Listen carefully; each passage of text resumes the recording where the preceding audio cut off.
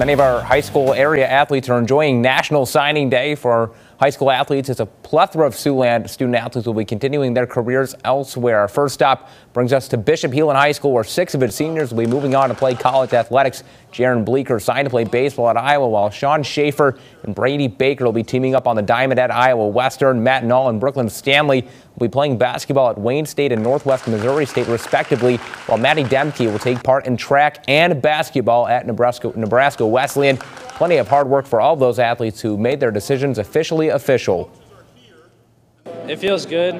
I've always wanted to play college baseball, so this is just a big step in the right direction. I've always wanted to play at Iowa. It's been a dream of mine for a long time, so getting the opportunity to play for the Hawkeyes is going to be pretty cool. It feels great to know that I have found myself a home where I can play and compete.